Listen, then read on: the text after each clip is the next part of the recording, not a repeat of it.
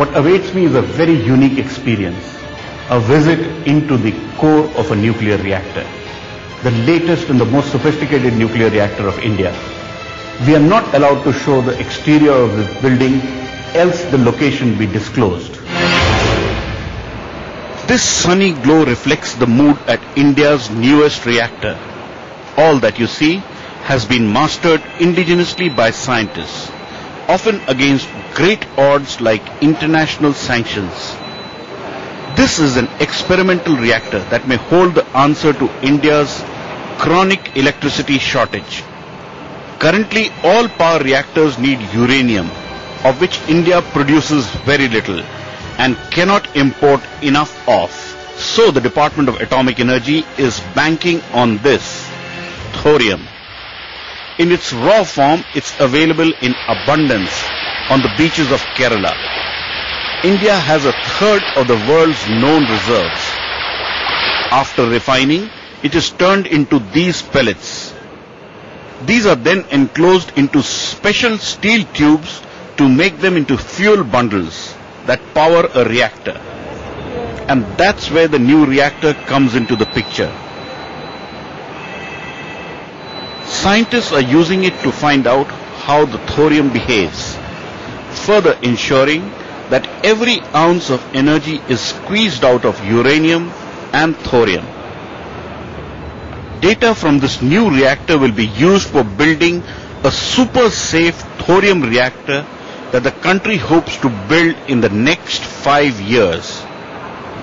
If everything works out as planned, there could be a huge network of thorium-based reactors that could satiate India's energy needs for the next 250 years.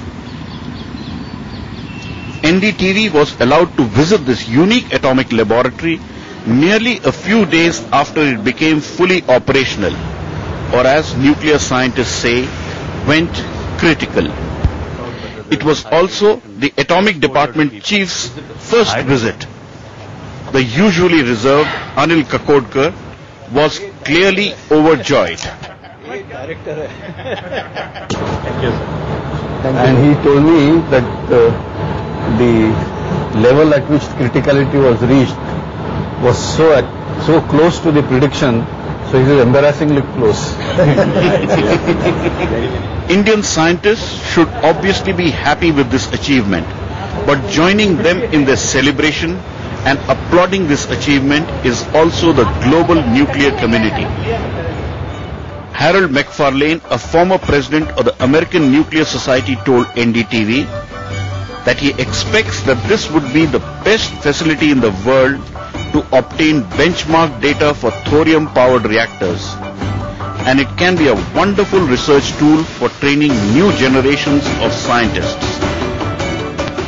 So why is this reactor generating so much excitement? Because it's only for experiments. It generates very little power, barely enough to light a single bulb. Unlike most other research reactors, this facility is unique, as the entire nuclear fuel itself can be modified or replaced on demand. To help understand the nuclear chain reaction in a thorium environment, the reactor has been designed so that scientists can enter the facility to conduct experiments at will. There's supposed to be no radioactive threat to humans. Nevertheless, there are precautions like this massive door and safety tests. Once we are inside, a quick check shows there is zero radioactivity.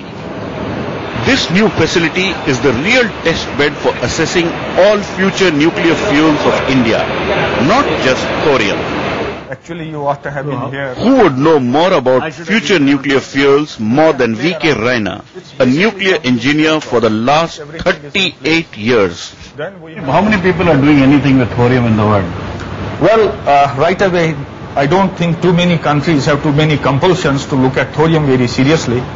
But given the fact that India has very limited resources of uranium available, so we have an urgent need to look at thorium, and we are seriously looking at thorium, and that's why. So is thorium the solution for long-term energy security Yes, for India? if we are looking in time frames of 100 years or 150 years or 200 years, certainly thorium will have a great role to play in the energy security of the 150 years country. is too far. Why worry about it just now?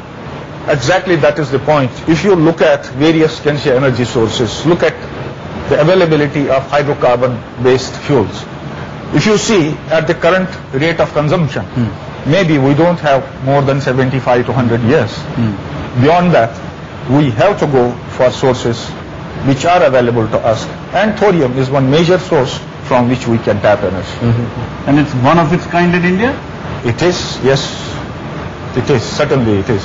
Why? It is one of its kind in the world also. One source for India's hunger for uranium would have been the international market. But for India, as of now, it is a forbidden fruit. So, as the Indo-US civilian nuclear deal makes little or no progress, the only sustainable option is right here. I am standing right on top of India's finest and latest nuclear reactors. This is the place where India will test its future fuel thorium. Deep inside India's nuclear weapons lab, the Bhabha Atomic Research Centre, with camera person Ranjit Viswas, this is Pallav Bagla reporting for NDTV.